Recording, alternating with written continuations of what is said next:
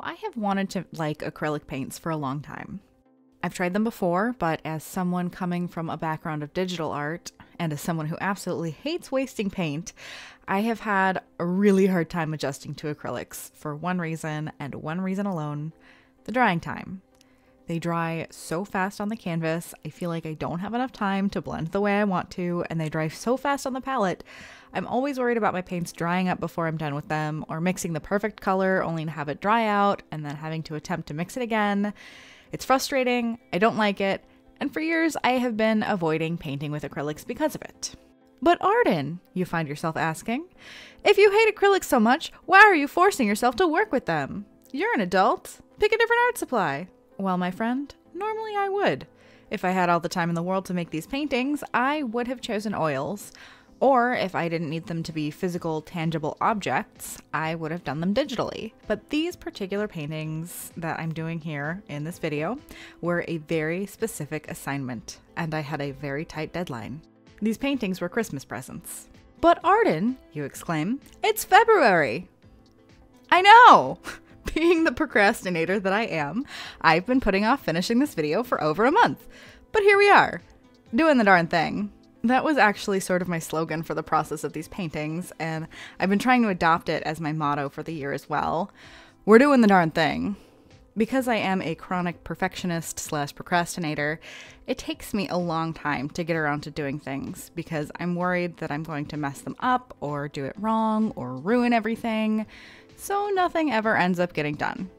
Or when it does, it feels like the work is being slowly and painfully extracted out of me. Even if it's things that I really want to do. It's really frustrating.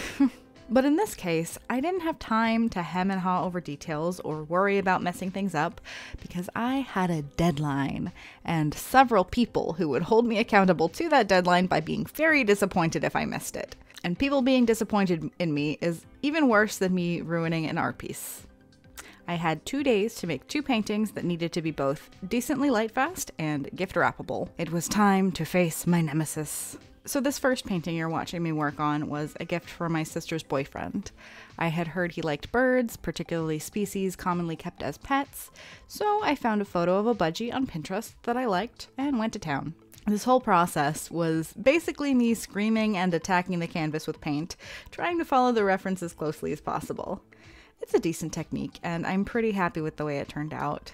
I definitely have an easier time with realism when I'm painting animals than when I'm painting humans or humanoid creatures. So I think overall the budgie painting turned out pretty well. I'm very happy with it. There were a few things, if I were to do it over, I would redo certain things, certain techniques.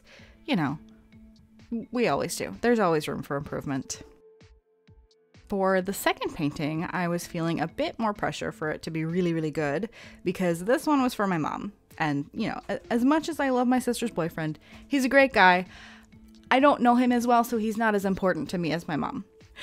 So for this one, I started off by painting the whole canvas in a layer of magenta because I've seen other artists do that and I like the way it looks. And it just makes the whole painting feel a bit more cohesive, and it gives the painting a bit more life and warmth because instead of the white of the canvas poking through any little gaps in the paint, there's a tiny sliver of magenta, and it gives a nicer effect.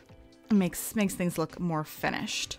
That was one of the problems that I had with the budgie painting. There were little gaps of the white of the canvas, and just with magenta instead of white, it makes it look more finished. Or any sort of underpainting that's not the white of the canvas. Just makes the whole thing look more finished.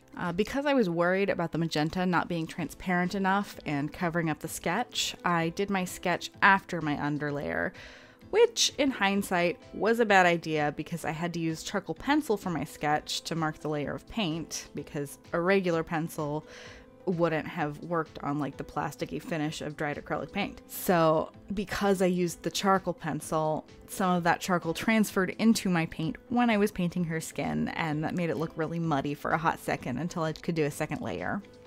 So even though it turned out all right in the end, I think next time I'm either going to sketch first and just try to make my underpainting layer more transparent, or I'll take the time to actually use a fixative spray on my charcoal sketch. For this particular painting, I A, didn't have time, and B, was a little too lazy to go outside and spray it this time around. So of the acrylic paint that I have, most of the paints that I have are a set of one of those beginner sets of artist Loft paints. I think I got them for like $10. It was one of those like beginner try it out type of sets that had a whole bunch of basic colors. And then I have my nice golden acrylics that are much larger tubes, but I only have the primary colors plus white and black in those.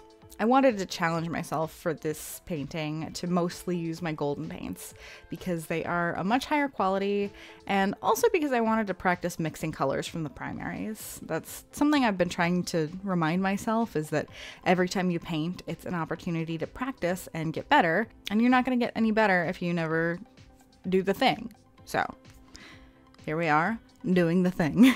This process was very similar to the budgie painting, a lot of screaming and attacking the canvas with paint. But for this one, I did allow myself a bit more creativity and freedom since I wasn't tied to a reference. I'd like to think that at this point in my life, I have a decent idea of what a person looks like, but I did get a reference for the general shape of the pose and also a reference for the mushroom, but I wasn't following the references as closely as I did for the budgie painting.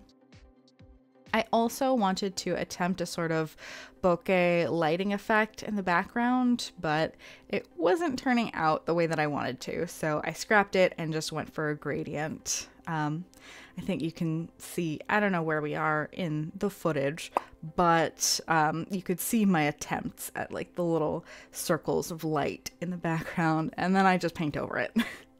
I think in the end, the background turned out pretty well. And that is one thing that I want to work on this year, is allowing myself to make bad art. Obviously for these, I couldn't let them be bad because they were gifts.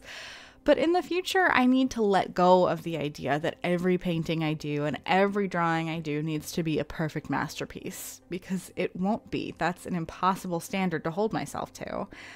I'm by no means an expert painter, and I think I still have a long way to go, actually. And I need to remind myself that I'm not going to improve if I don't try. Nothing is going to get better if I don't let myself be bad first. So I'm hoping to document my process more, to show more failures, and in doing so, to grow more. That's my main goal for this year, actually, is growth. And I hope you can join me in my journey. By the end of this process, I found myself a little more comfortable with acrylic paints. It's still not my favorite medium, and I did end up with a lot of dry paint on my palette, and that's just something I need to let go of, because there's no use hoarding all of these paints if I'm not going to use them, and some paint is going to get wasted in the process, and that's okay, and I still have a ton of paint left. That's fine. It's okay. But at the end of the day, I'm glad that I pushed myself like this. Question for the comments: what is your least favorite art supply, and would you try to make yourself like it? Also, if you like acrylic paint, what's your favorite thing about it? Comment down below. I would love to hear from you. At this point, if you've made it this far in the video, I want to say thank you so much for watching. Be sure to like the video if you liked it, and subscribe for more from me. I'm hoping to have a lot more soon, and sooner than I have in the past. Well, I hope you enjoyed, and that's the end. I'll see you next time. Bye!